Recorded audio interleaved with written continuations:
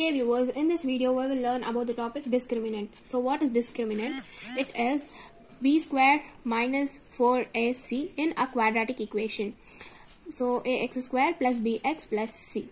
Now if the determinant is greater than 0, then it will have two real roots. If the discriminant is equal to 0, then it will have one real root, and if the discriminant is less than 0, then it will have no real numbers.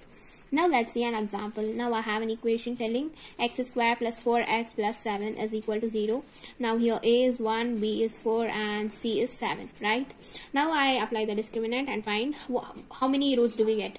So 4 square minus 4 into 1 into 7, which is 16 minus 28, and you get it is minus 12.